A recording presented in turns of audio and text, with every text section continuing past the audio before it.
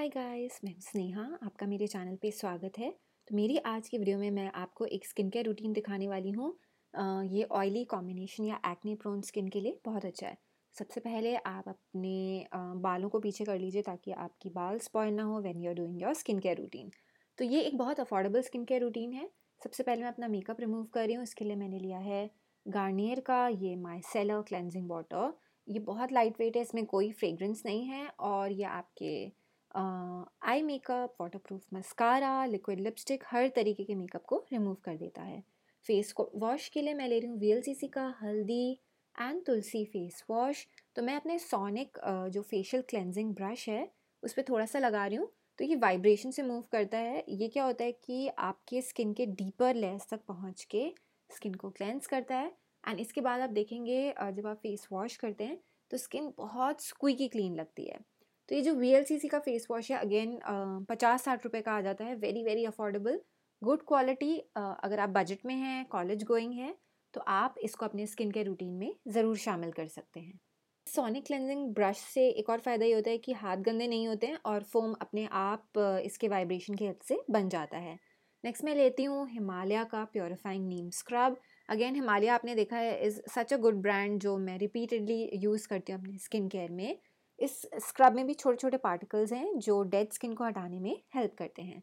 तो face wash करने के बाद नेक्स्ट मैं ले रही हूँ बायोटीक का bio cucumber face toner. Again this is such a good toner for people who have combination oily skin. आप कॉटन पैड में लेके कर सकते हैं, बट अगर आपको वो एक एक्स्ट्रा स्टेप नहीं करना है, आप अपने हथेली पे इस तरीके से ले लें थोड़ी सी क्वांटिटी एंड पैटिंग मोशन में। आपको बहुत ज़्यादा रब नहीं करना है इसे अपने स्किन में। इस तरीके से आपको सिर्फ अपने स्किन पे इसे थपथपाना है, तो ये आपके पूरे फेस पे अब्जॉर्ब हो जाएगा। अब मैं आपको बताने वाली हूँ पिंपल्स के लिए बहुत अच्छी रेमेडी स्किन केयर रूटीन में। तो मैं लेती हूँ अर्बन योग का ये एक्ने पिंपल पैच। अब ये 100% हाइड्रोकोलॉइड पैचेस हैं जो कि आपकी स्किन पे इनविजिबल चले जाते हैं। तो ये देखिए, ये इस तरीके की छोटी छोटी आप कह सकते हैं स्टिकर्स हैं जो आप अपने जो सिस्टिक एक्ने है या एक्टिव एक्ने है उसके ऊपर लगाएंगे। जैसे मेरे फेस पे बहुत ज़्यादा तो एक्टिव एक्ने नहीं है, लेकिन एक मुझे अपनी चीक पे और एक मुझे अपने नोज़ पे देखने को मिलता है। तो इसे आप रात में लगा के सो जाइए अपने स्किन पे एंड सुबह जब आप इसको रिमूव करेंगे तो आप देखेंगे जो आपके एक्टिव एक्ने का फ्लूइड है उसको इसने अब्जॉर्ब कर लिया है। एंड फिर पिंपल की रिकवरी आपके स्किन से बहुत बहुत जल्दी होगी। तो इसको आप मेकअप के पहले भी पहन सकते हैं, यानी कि इसको आप अपने एक्टिव एक्ने पे लगा लीजिए और उसके ऊपर अगर आप मेकअप लगाएंगे तो आप देखेंगे कि पिंपल आपके मेकअप के साथ इंटरफेयर नहीं कर रहा है। एंड बिकॉज ये इनविजिबल है तो इसके ऊपर मेकअप पहनने में भी आपको कोई प्रॉब्लम नहीं होगी। अब नेक्स्ट स्टेप, इसी के ऊपर मैं पहनूंगी अपना पॉन्ड्स का daily light moisturiser. Again one of my favourite affordable moisturisers for combination oily skin. तो आप इस तरीके से अपने पूरे फेस एंड नेक पे लगा लेंगे। कीप इन माइंड जहाँ पे भी आपने वो पिंपल पैचेस लगाए हैं वहाँ पे थोड़ा सा केयरफुली आप जाएंगे ताकि आप पिंपल पैच को जब अपने फेस मॉइस्चराइज़र को रब कर रहे हैं तो उसको रिमूव ना कर दें।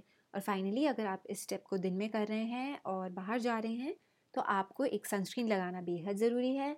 मैं पॉन्ड्स का ये नॉन ऑयली सनस्क्रीन ले रही हूँ SPF 30 एंड अपने फेस एंड नेक पे इस तरीके से अप्लाई कर लूँगी। And to finish off the entire routine मैं लगाने वाली हूँ एक लिप बाम।